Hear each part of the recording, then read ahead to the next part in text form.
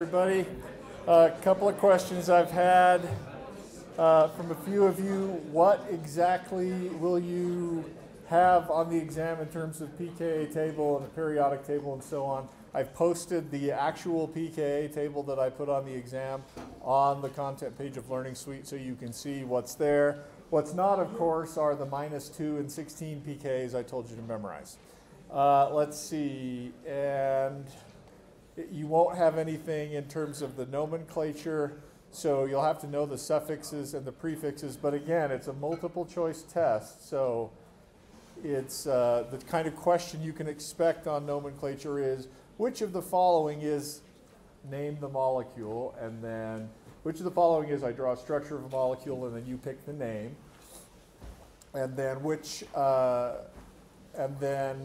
see, which of the following molecules is this name? And you have to see the name and you have to pick the structure. So it's worth knowing suffixes and prefixes. It's not worth spending a huge amount of time on. All right, so we need to spend a couple more minutes talking about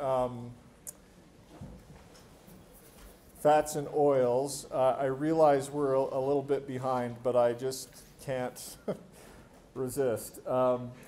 Last time we had mentioned that this long chain fatty acid that can be isolated from fats and oils, let's see, always has an even number of carbons, 2, 4, 6, 8, 10, 12, 14, 16, okay? This is a 16 carbon chain. It can be isolated from various fats, and it's got a polar head group and then a non-polar tail group. And if you sort of imagine how water would respond to this molecule, we mentioned this briefly last time, the shape overall of this molecule is sort of conical. And so if you imagine taking some of these and lining them up together. Let's see.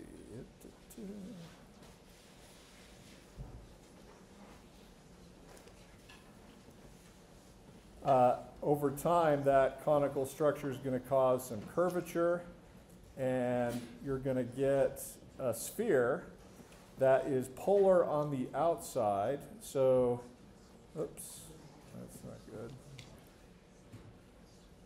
Ooh, that's what I need to do there.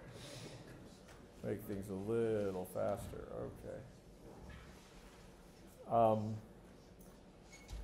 We're just going to pretend we're only looking at part. And of course, there would be sort of water out here. But you have the nonpolar group in the interior, and nonpolar groups in the interior, and this is how soap works. This is why soap is able to wash away grease. You'll see when I show you the structure of fats and oils why our ancestors used to make soap from fats and oils. And of course, there's lots of different soaps and detergents nowadays, but they all have the same basic structure, a polar head group that can interact with water really well, and a nonpolar tail group that can't. And remember that burying nonpolar surface area is important to freeing up water to have more entropy. Okay, another, and I think I mentioned last time and asked you to think about another type of something that looks similar to this, but has some important differences in shape. And I think I told you about, I'm not actually going to draw it again. There it is. This is phosphatidylcholine. Do you need to memorize the structure of phosphatidylcholine? Only if you want to get a good grade on the exam. What? Come on, I can't joke. Please do not memorize structures. I was talking with a few of you in my office on Friday, and we sort of envisioned a joke question as the final question on the exam, wherein I present the horrible, horrible large structure and that you have no idea and I tell you to name it. And one of the options on the multiple choice is simply no. And I think that would be really funny, but I also think that it would play with some of your brains too much, and you would, in general on my exams, don't try to get inside my head because there's no point in gaming the system. Like some people have in the past chosen to, let's see, I'm pretty sure this is the right answer, but I wonder if he's trying to trick me, so I'm going to choose the wrong answer just in case. That's almost always a bad strategy, so please don't do that. Okay, okay, fine. It is always a bad strategy. All right, so phosphatidylcholine has two nonpolar tails and a polar head group. This is one of the phospholipids that's involved in your membranes. There's other different types of head groups. But what is a membrane? Well, it's a lipid bilayer. And probably if you've had some sort of biology class before, you've seen someone draw something like this. And when they draw that, they just are not wanting to draw all the bonds. But this is what they mean. Now, think about the difference in shape. This is sort of cylindrical in shape, whereas the soaps are more conical in shape. What that means is that when the phospholipids try to self-associate in order to decrease their exposure to water, they can't curve around as quickly because of their cylindrical shape as do the surfactants or the detergents. And so what you end up with is a layer of phospholipids that are associated side by side, but that only does you so much good because, of course, you've got the one side with the entirely nonpolar tails. Oh. Dang it.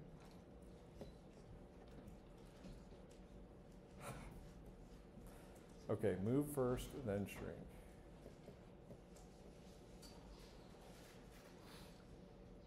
And so this would not, I mean, if you're just floating around in water and you've got water on both sides of this, you've still got a huge amount of nonpolar surface area exposed to water. And so what nature does is it takes two of these leaflets and brings them together like that, and that's the lipid bilayer. So that creates the opportunity, and over time, this will, if you think on a vast scale in sort of 3 dimensions, after a while the lipid bilayer can start to curve back on itself, and you have the basic boundaries of a cell where there is an outside that is in water, and there is an inside that's also exposed to water, but they're two different areas. And membranes are really critically important in biology. They're what separate us from not us. So anything you want to know about that, or any questions you have? What's the name of it again? Or is that something we need to know? No, you don't need to know this name. It's clearly non-systematic, right? Yeah. We just didn't know how they stack there. Is that the idea? You just need to know the idea that they self-associate to bury the nonpolar surface area so it's not exposed to water. And we explained that process, we explained the reasons for that last time, and that's a good thing to know and review. All right, I brought some fats and oils here. We have here Skippy, which is, don't you hate it that they do this now? You got some concavity at the bottom, and so that it looks like you're buying more than you actually are. It's like, I'm not an idiot, and I'll pay more for that extra little bit of peanut butter, just anyway. So this is all uniform. If we opened it up, you wouldn't need to stir it. This, on the other hand, I don't know, can you hear that? Yeah. It's, It's got sort of these solids towards the bottom, and it's got this oily layer at the top. And this is Adam's 100% natural peanut butter. We're going to talk about why it's that way. So you have things that are solid. We have coconut oil here, which is actually a solid at room temperature. I don't know if it can actually be called oil, more like coconut solid. I don't know. Butter, which is a solid, and then you have all of these various oils. Let's see, olive oil here, Crisco, pure vegetable oil. From what? From soybean oil. Okay, this is soybean oil. This is peanut oil. I guess Chick-fil-A uses peanut oil, right? This is canola oil. I don't know what a canola is. And these are tostadas, which also have some oil in them. And this is important. I'll talk about this in just a minute. But fats and oils share the same basic structure. Again, you don't need to know or memorize the structure, but I do want you to be able to explain some differences in their physical properties. So a triglyceride has two different portions. You've got the glycerol portion here. I guess we're using that color for something else. Glycerol is a 3-carbon alcohol with OH groups on each of the carbons. And then you have this portion, which we're going to call a long-chain fatty acid. It's a carboxylic acid that is bonded to glycerol via what kind of functional group? Ester, very good. Long-chain fatty acid. We drew one of those. One of these was one of those long-chain fatty acids in its carboxylic acid form. And so, as an example, maybe we'll just draw one of these groups. 2, 4, 6, 8, 10, 12, 14, 16, 18. So this is an 18-carbon chain. And in regular triglycerides, that's the sort of technical term for these things, you will have, sometimes they will have different fatty acids on each oxygen, and there's a lot of variation in the structure of the fatty acid. Triglyceride is another word for fats and oils, and both of them are triglycerides. Fats are solid at room temperature, oils are liquid at room temperature. So, I want to show you briefly some of the physical properties of the fatty acids, and what we learn here will apply to the triglycerides as well. So a class of fatty acids that have all of the carbons with as many hydrogens as they can have. Each carbon is bonded twice to carbon and twice to hydrogen. We call those saturated fatty acids. And I'm going to list here their melting points and number of carbons. We're just going to look at trends here. Because I know some of you like me to, maybe you don't, I don't know. Some of you like me to make it explicit what you don't need to know. I'm here signing in my own blood that you don't have to memorize melting points, okay? And we've got, it's still dripping on the page. Okay. So let's see, 12, 16, 18, 20, and the melting points go up from 43 to 63 to 69 to 77. Okay, tell me why melting point is increasing. Yes? Two reasons. First one is the surface area is increasing. Okay. Carbons increase in number. Yep, good. Surface area increases as the number of carbons increase. Yeah? Greater non-covalent interaction. More non-covalent interaction, yes. Melting point. So the way you think about temperature may need to change. At the molecular level, temperature is just how much kinetic energy the molecule has. And so melting point is really a question of the kinetic energy on average that molecules have, whether or not it can overcome the potential energy provided by the non-covalent interactions to keep the molecules together. So yes, as you increase the surface area, you're increasing the van der Waals interactions, and therefore you increase the melting point, or you need more kinetic energy to overcome the stronger interactions. Okay, now let's look at some unsaturated fatty acids of similar length. Unsaturated means at some place there's going to be a double bond, and in natural fats and oils that have these double bonds, the double bonds are cis, always. And there are enzymes that control that. So I'm going to write the number of carbons here, the presence of a double bond. I'm writing the configuration here, which is Z or cis. Notice that for the fully saturated fatty acid at 16 carbons, the melting point is 63 degrees Celsius. That means it remains solid on a hot day anywhere on Earth.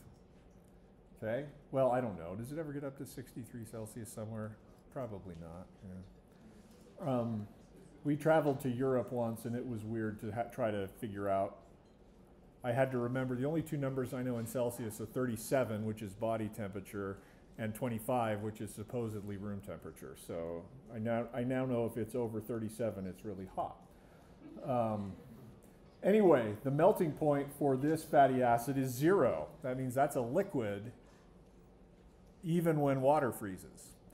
And we can add even more carbons, but still keep that double bond, and the melting point doesn't increase by that much. We're still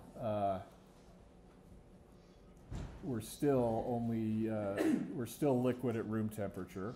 And if you incorporate a second double bond, this would be a polyunsaturated fatty acid. These would be monounsaturated.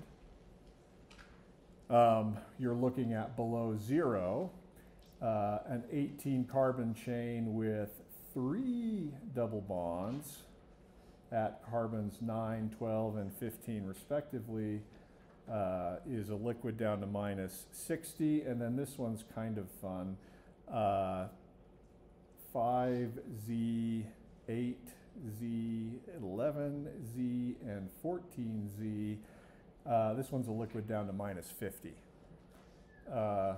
So I'll just draw you the structure of one of these. It's this one, which happens to be called linolenic acid. I don't know if those words will ever mean anything, and I can't imagine it coming up.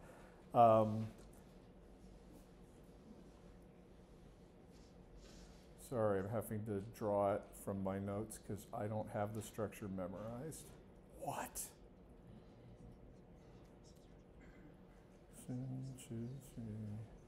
Okay. I need to check and make sure we got even 2, 4, 6, 8, 10, 12, 14, 16, 18. Good. So this is an 18 carbon chain.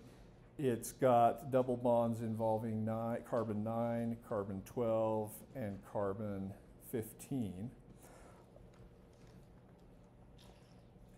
Excuse me, this is an example of what is called an omega-3 fatty acid. And why is it called omega-3? It's not because there's 3 double bonds. It's because sometimes organic chemists with long carbon chains start at the first carbon. Here's a carboxylic acid, That's carbon 1, and then this is the alpha carbon, or the carbon next to it. This is the beta carbon, this is the gamma carbon, this is the delta carbon, and at that point we start not being so good anymore at the alphabetical order of the Greek alphabet, so we shrug our shoulders and say, whatever, this will be carbon omega, because that's the last one. And we call this an omega-3 fatty acid because, starting with omega, there's a double bond, 3 carbons from the end. Okay? So you've heard about omega-3 fatty acids. These are unsaturated fatty acids. They're associated with various health benefits. And back when eggs weren't so expensive, you could, people would try to advertise or get you to buy their eggs by telling you they were rich in omega fatty acids, which I presume means they just fed the chickens a bunch of fat that had omega-3s in it. But that's what they're talking about. Probably the marketers who are advertising this have no idea what this means, but now you do. All right, let's talk about some of the oil composition. And I'm going to talk about 3 different kinds of fats and oils from various biological sources, and we'll look at their composition in terms of the identity of the fatty acids. Remember, all fats and oils have this basic structure. They just vary in how long the R group is and on how many double bonds there are. Yeah? So as the number of double bonds increases, the melting point decreases? Yes, as the number of double bonds increases, the melting point decreases. Why do you suppose that is? Thanks for asking that, because I wanted to talk about that, but I forgot. I don't really know what that is. Okay, great. I mean, do I know what it is? Yes, I do actually. Okay, go ahead. Is it because like those cakes cause the double bonds that it's the interactions between molecules? Okay, you said that the cis double bond causes a kink in the molecule that might limit its ability to engage in those interactions. Let's have a look at that. Let's draw the 18 carbon chain with the 9Z double bond. So 1, 2, 3, 4, 5, 6, 7, 8, 9 double bond, 10, 9, 10, 11.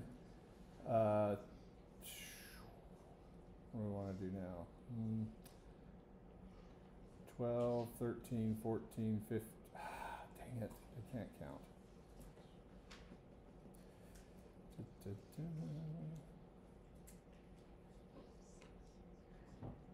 You know, well, dang it. I'm trying to figure out how to draw this in a way that communicates the point. 2, 4, 6, 8, 10, 12, 14, 16, 18, something like that. Who knows? Right, so the presence of this double bond, you know that pi bonds you don't rotate around, and so that restricts the freedom of this chain. But it also bends the structure of the molecule. And I clearly haven't drawn this well, but a fatty acid that's fully saturated has none of those pi bonds, and so its chain is flexible, but it's also oriented in a way that can rearrange itself such that 2 of these can pack against each other and their nonpolar tails can approach really closely. Recall that how close the nonpolar tails approach is related to the strength of the van der Waals interactions. If the fatty acid or the fat or the oil is composed of a lot of these unsaturated ones, they can't get quite as close together because you've got restricted freedom. And though I haven't drawn it, I think some people will draw, oh, here is a cis double bond. So it sort of bends the shape. All right, so yes, the double bond prevents the chain of the hydrocarbon from packing as tightly against other hydrocarbons as the fully saturated chain can. And again, weaker van der Waals interactions means lower melting point. I think I pretty well murdered that in a bad way, so what questions do you have? Yeah? Is it also because the pi bonds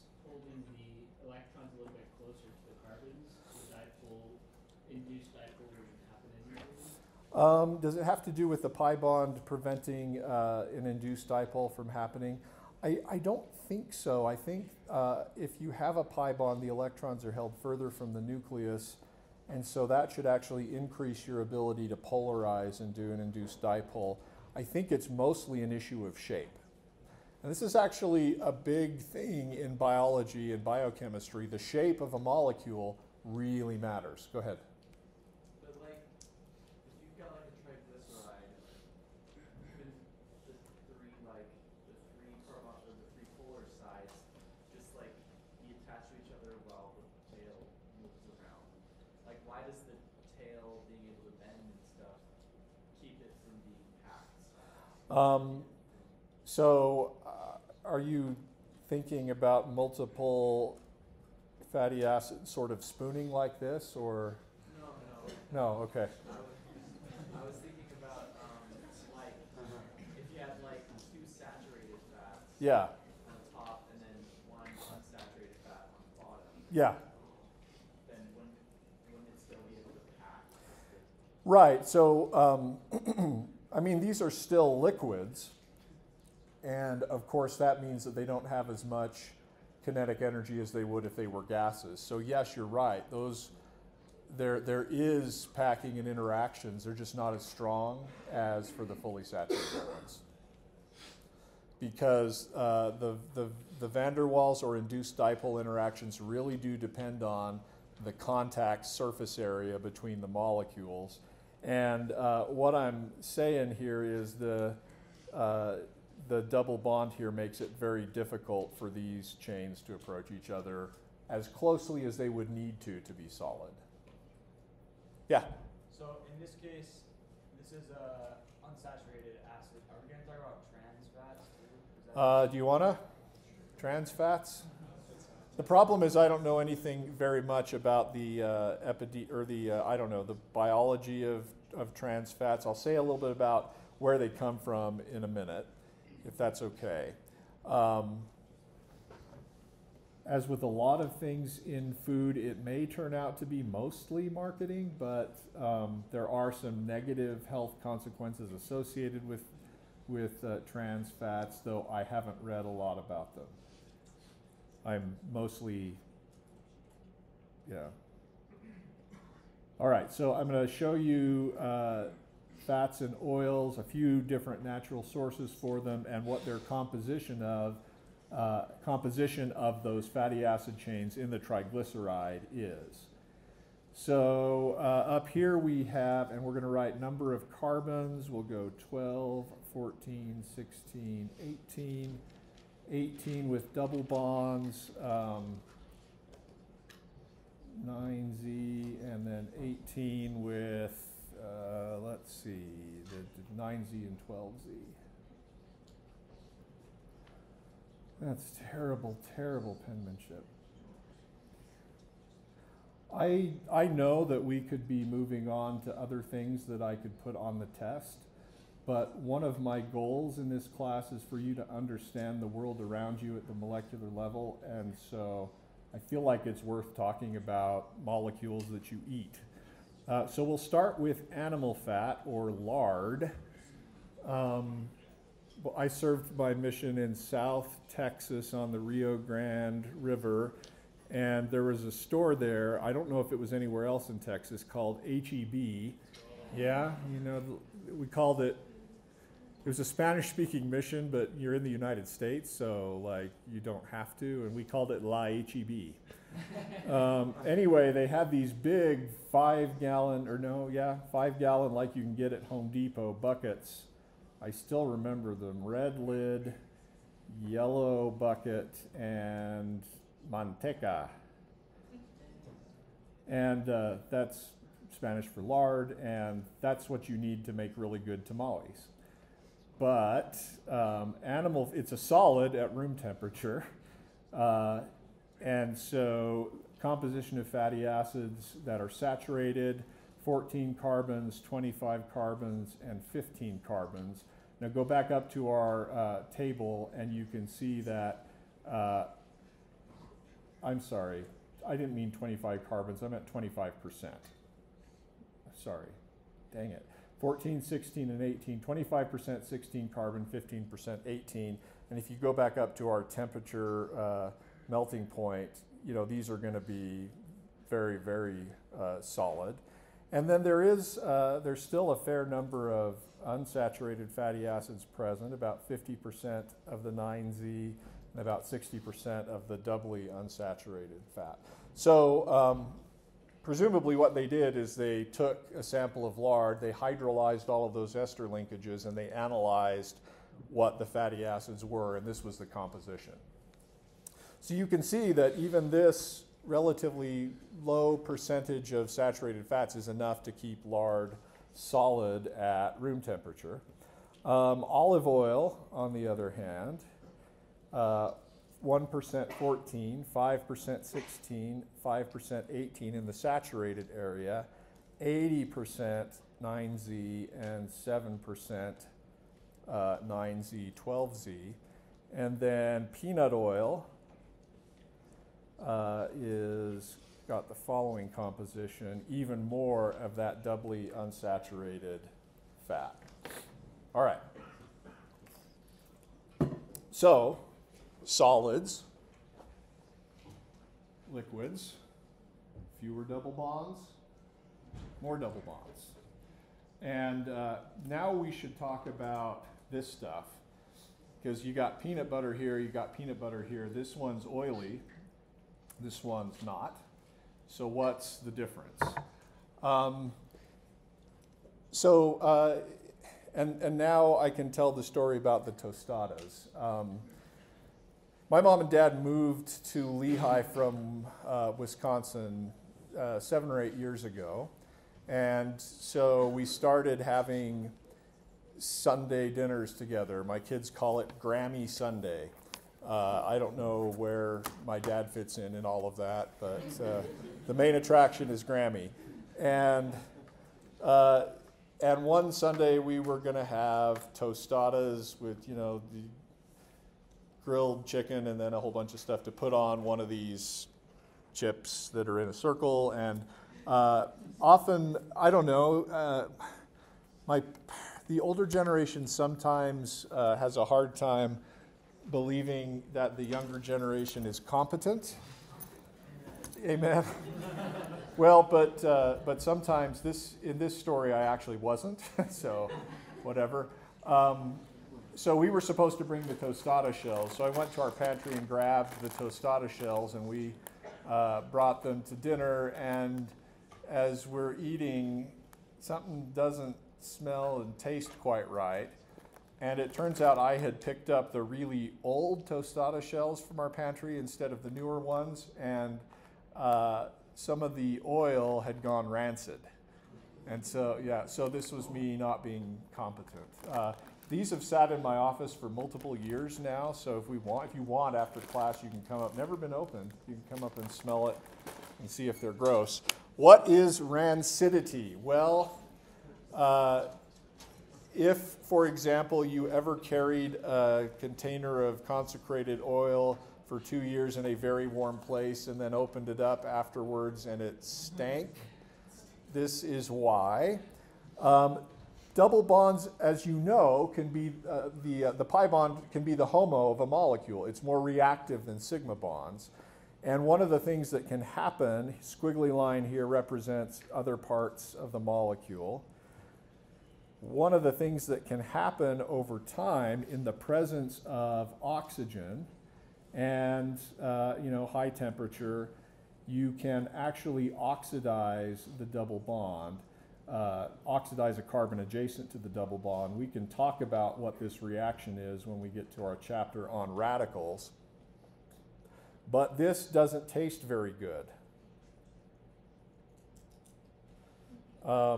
And so this is what happens when oils go rancid. So you'll notice that oils have limited shelf stability. And especially the more they've been exposed to oxygen, the more chances they're going to have to go rancid. Now, if you're selling food and you can think of a way to prevent this from happening, you might have a better product. And so a long time ago, So this would be an example of what could happen to peanut butter that over time that where there were a lot of double bonds present. There's a reaction you will learn in chapter 11, I think. You can take hydrogen gas and a palladium catalyst, and you can add hydrogen across the double bond to turn something that was unsaturated into something that is saturated. And now it's not reactive to oxygen. It can't go rancid, and therefore it has longer shelf stability. So this process is called hydrogenation. Hydrogenation. And if you look at the label on your peanut butter that's solid, ingredients, roasted peanuts, okay, got that. Sugar, yeah. Hydrogenated vegetable oil to prevent separation. Wow, they're educating us. That's cool. What they mean is they took this vegetable oil and they ran it over a catalyst in the presence of hydrogen, and it got less liquidy and more solid-y, and they could stir it up in the peanut butter and it won't separate out now because it's a solid. So this was done a lot, and it made it so that you could take your cookies or your various chips or treats, and they could be sort of shelf stable for a really, really long time. And this is still done. I mean, they still do it with peanut butter. Now, here's where the issue of trans fats comes in. The process of hydrogenation is somewhat reversible. If you run it to completion, you'll get the fully unsaturated product. But if you don't, some of the saturated product, you're now free to rotate around this single bond. And so if there's any chance for equilibrium, you'll form a mixture of the cis and the trans fatty acids. Now, nature doesn't make the trans fatty acids in general, makes cis, so this is something that your body doesn't normally see. As a trans double bond perhaps mimics more closely the extended structure of the fully saturated pi bond, and if you look at trans fat melting points, they're higher. So trans fats are simply fats that have trans double bonds in them because the hydrogenation process wasn't complete. So again, at some point in the recent past, the food companies figured out that they could advertise their products as being free of trans fats, and that would have the word fat and free very close to each other, and that might encourage people to buy stuff. Again, I don't know, I should know, every year I say I should know this, but I don't know about any of the statistics as to what trans fats do to you long term. I think they are associated with negative cardiovascular outcomes. But in any case, you'll see people advertising that stuff's trans fat free now. And just so you know, to the FDA, trans fat free doesn't mean 0 grams trans fat, or it does as long as you round down, less than 500 milligrams. Yeah? It apparently raises your bad cholesterol and increases the risk of heart disease and blood vessel disease. All right, very good. It raises LDL, bad cholesterol, and increases your risk of cardiovascular disease. Okay, so now you know the story of the rancid tostada shells. As I said, I bought these several years ago to illustrate stuff, and it might be fun to open them up. They've never been opened. It might be fun to open them up and see what the shelf stability is. Shall we?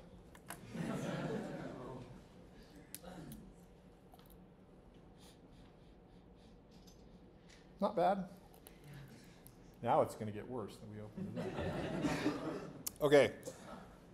So that ends chapter 3. We spent more time on that than I wanted to, but I feel like that's a fairly important part of your everyday life that we ought to talk about. All right, I'm going to switch off Notability now, and we're going to use a computer program. This is maybe a more effective way of trying to illustrate the shapes of organic molecules. Chapter 4, in addition to introducing you to hydrocarbons, which we've already sort of talked about with nomenclature, is about the shapes of organic molecules. Of course, here you have methane, which is tetrahedral. We can add another carbon, and you now have ethane. Now, you know that you can rotate around carbon-carbon sigma bonds. And so I think I can show you this process. Let's see, we want to keep this one fixed. All right, so you got carbon 1 there, carbon 4 there. Notice that proton 1 and proton 4 are directly opposite to each other. So the view, this is a side view of the molecule. This is a down the carbon-carbon bond view of the molecule.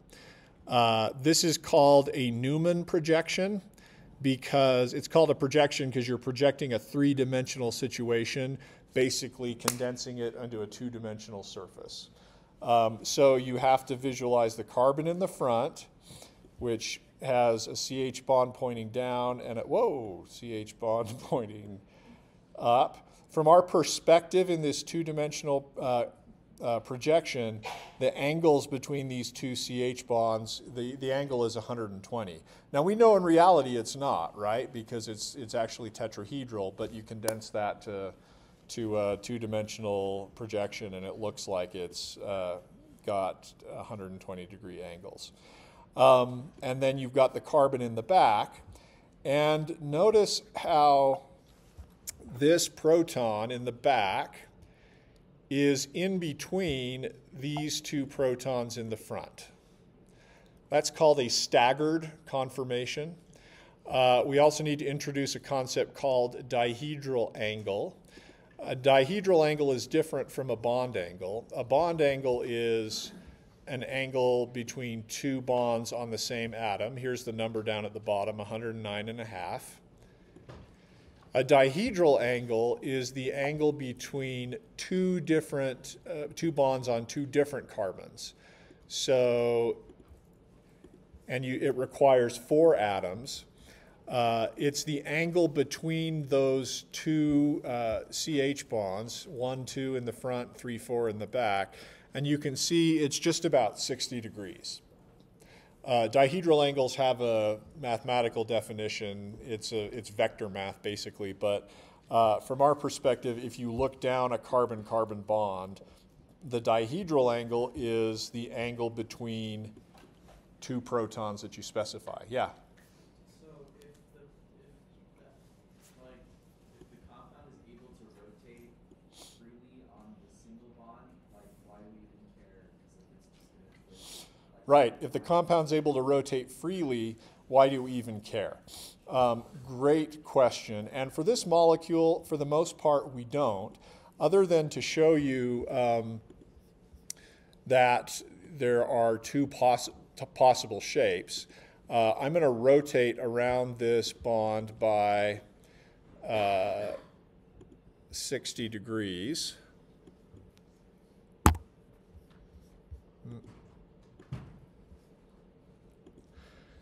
And now you can see all the bonds in the front are lined up with those in the back. Okay, this is called an eclipsed conformation, and the eclipsed conformation is higher in energy than the staggered conformation that we just drew. So this is an energy maximum, whereas this, I can't get to 60.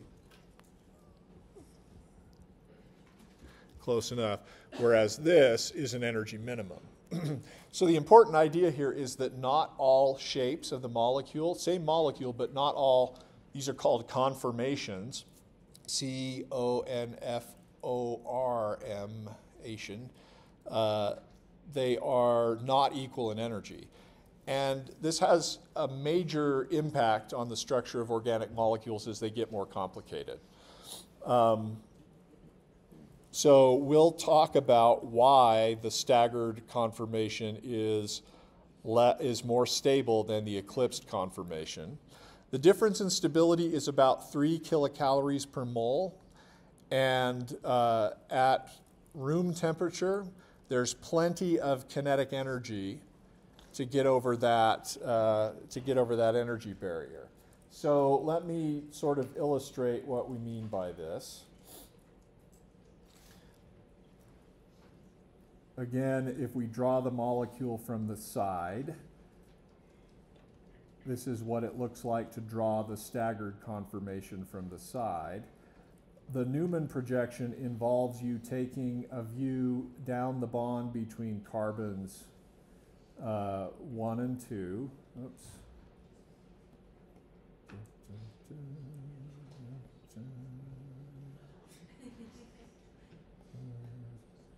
Egregious waste of classroom time to color. All right, looking down the carbon-carbon bond with our Sith eyes, we would see this. The carbon in the front, which we're going to draw as a circle, has 3 carbon-hydrogen bonds. The carbon in the back also has 3 carbon-hydrogen bonds. The dihedral angle between these two hydrogens, blue and purple, is 60 degrees. And that is what we call a staggered conformation.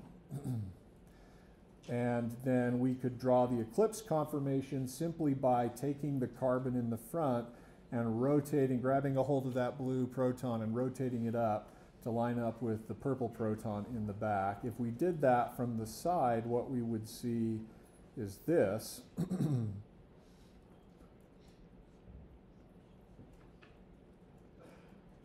And this is what the eclipse conformation would look like. Now, if we drew it straight on, we wouldn't be able to see the hydrogens in the back because they're lined up with the hydrogens in the front. Usually, for completeness, we'll just draw them offset a little bit. Right. And in this case, the dihedral angle between the CH bond blue in the front and the purple CH bond in the back, the dihedral angle equals 0. Theta there is my symbol for an angle. And this is an energy minimum. This is an energy maximum. And what I'm saying is that in order for this staggered conformation to get to the alternative staggered conformation, and to really get this, you have to believe that we can label protons. We actually can experimentally, but if we labeled the proton and could tell the difference between these two conformations, what we would see is that they're both energy minima, but in order to get from here to here, I have to rotate through an energy maximum, which is the eclipse conformation.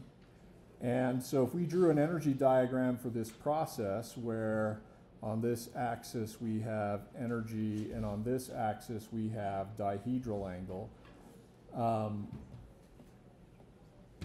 we would see a minimum here, a maximum here, and a minimum there. And this energy difference for the whole molecule is about 3, as I said, kilocalories per mole, meaning that as long as your average kinetic energy of your molecule is about 3 kilocalories per mole, it's very easy to overcome this barrier. And so yes, at room temperature you can rotate around that bond, and things work pretty well. What we need to talk about now is what happens, not that. What we need to talk about now is what happens when you start adding other things to the 2 carbons in the front, because that's going to change whether or not the 2 staggered conformations are equal in energy. All right, that's a lot of stuff. We'll continue with that on Wednesday.